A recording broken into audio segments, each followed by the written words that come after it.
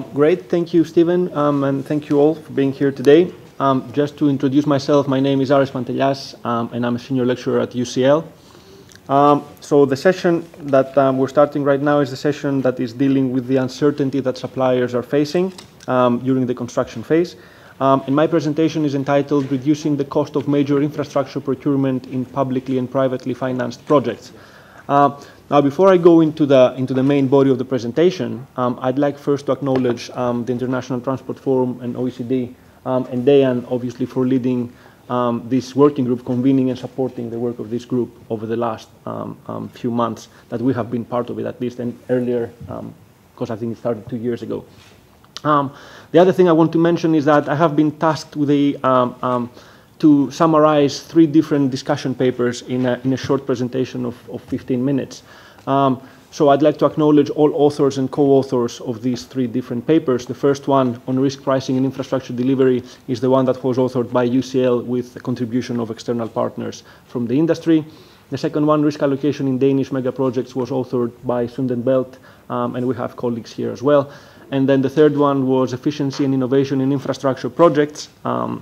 And this was authored by a consortium of universities from Sweden and the Netherlands, Luleå University, KTH, Royal Institute of Technology, and the Delft Institute of Technology as well. So I will be presenting findings and proposals and recommendations coming from all 3 reports. The other thing I need to mention is that this presentation, as you might have expected, is not the full story, it's just a summary of what these reports contain. So if you want to use a proverbial example of a tip of an iceberg, this is exactly what this presentation does. It just scratches the surface. And I would encourage all of you to kind of dig deeper into the contents of these reports to get the full story and the full picture of what I'm going to be talking about very briefly in the next 10 to 15 minutes.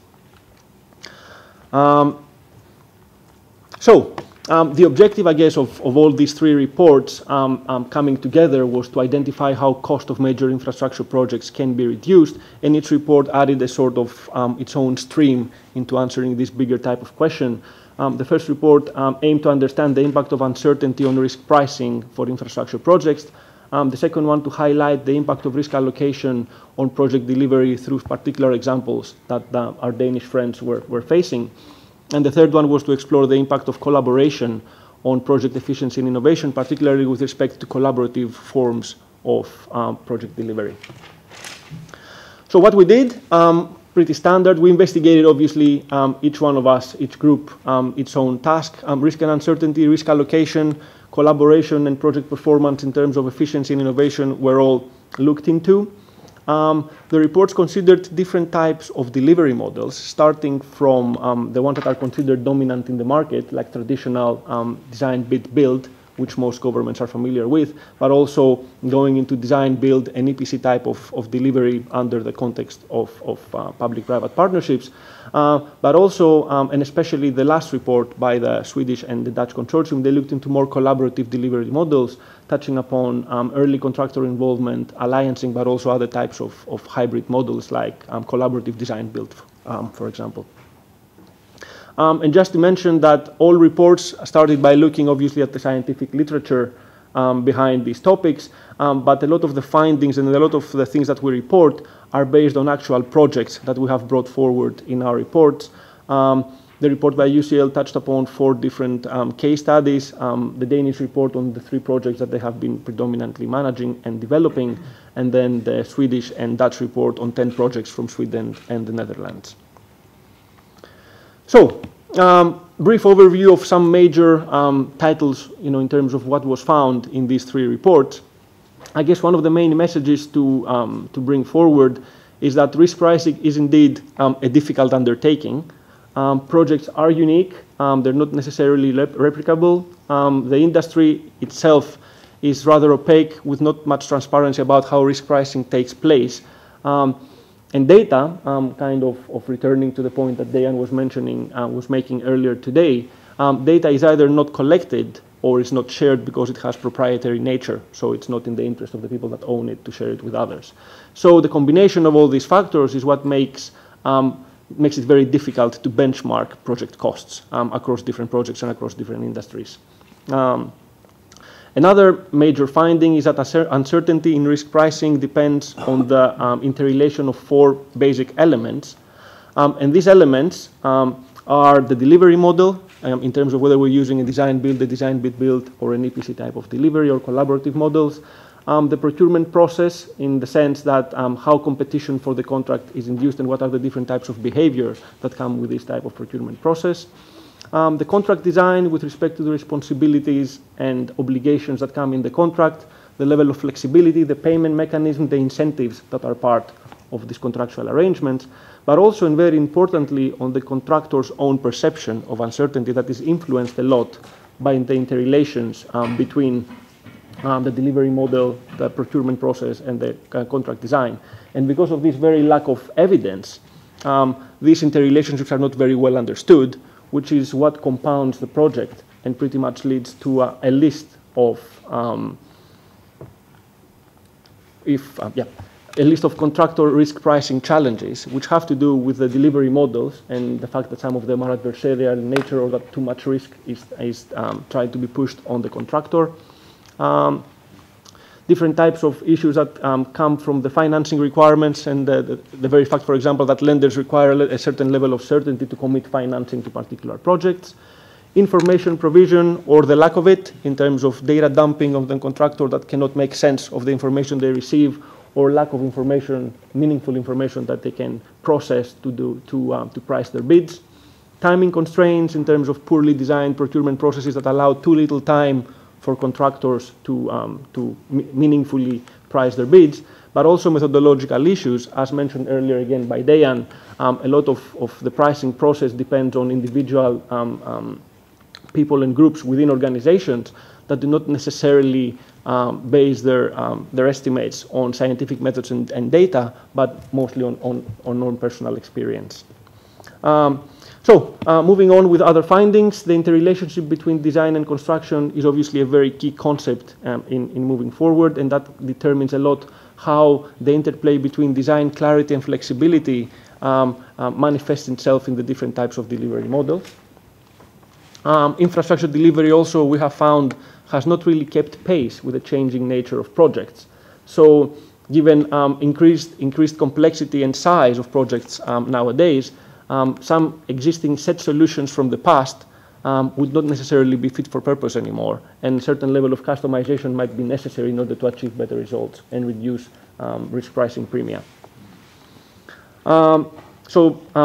A couple of I guess, figures from the report that are useful to mention. This one shows 2 lines, the red line and the blue line, and this shows the discrepancy between cost estimation as we move from the conceptual stage of design all the way to construction.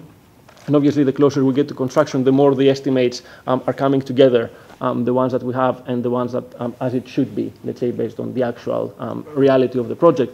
So the choice of the delivery model by the client, as well as how early the bidders are getting involved in this process, plays a very significant role on getting the estimates right during the delivery process. Another useful graph here is also showing the different types of interrelations between the financing methods, the delivery models, but also the contracts that are used. Depending on the starting point, whether it is public financed or privately financed projects, we might have a lot of different types of delivery models that require contractors to price a different scope of works. And then again, depending on the contract and the incentives in the contract or the payment mechanism, different type of risk is pushed to the contractor, which is summarized by the notion of contract power. Moving on, risks must first be well understood in order to be efficiently allocated. And another important finding that came out of the Danish report is also that risk allocation is affected by fundamental choices made during procurement. So one of their examples is, for example, that the choice between going for a bored tunnel compared to an immersed prefabricated one creates a completely different risk profile for a project that then has to be managed by the client organization and has repercussions on the way that the project is delivered subsequently. Finally, some findings from the Swedish and Dutch report. Collaboration can be described by 4 dimensions: scope, depth, duration, and intensity. And each of these dimensions, as identified and defined in this report, can have a very different impact, either positive or negative, on project performance when it comes to efficiency and innovation. And I guess a typical example from this report is that when it comes to scope, which is how many actors and organizations participate in these types of projects and collaborate early on. If we bring the financiers early on in these types of projects, then we're increasing the efficiency, for example, when it comes to revenue collection and understanding the related risks, because this is very much the focus of financiers.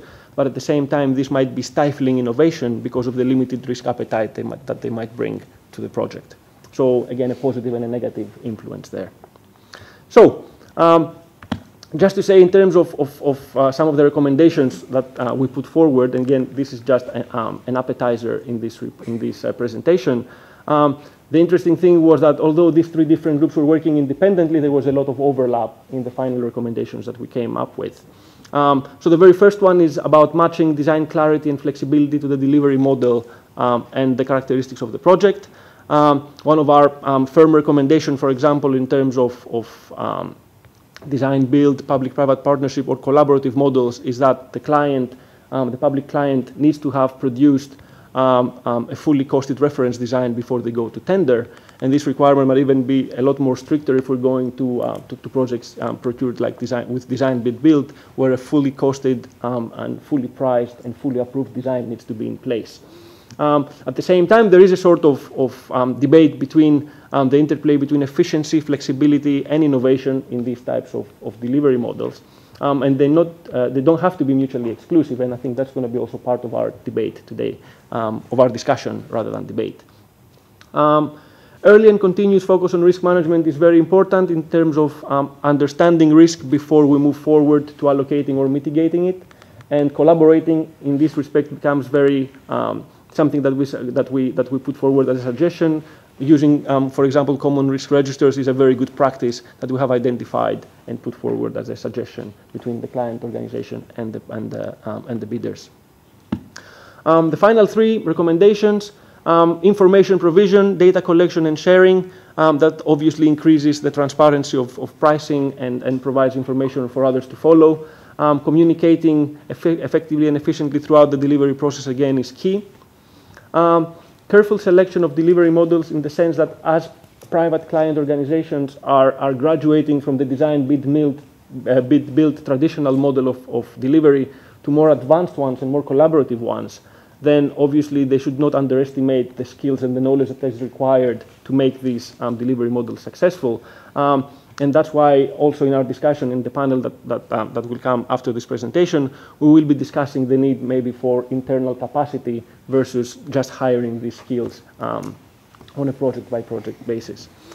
Finally, well-prepared procurement processes in terms of clarifying what the client is looking for, clarifying the award criteria, making sure that the duration is sufficient for everyone to do their job properly. Will go a long way in terms of reducing bid pricing inefficiency, but also increasing the quality of the bids received on the public sector side. So these were, again, just small snippets, I guess, from these three reports that we have produced as part of this working group. So thank you all for your attention, and let's, I guess, move forward with a panel discussion now on some of these issues.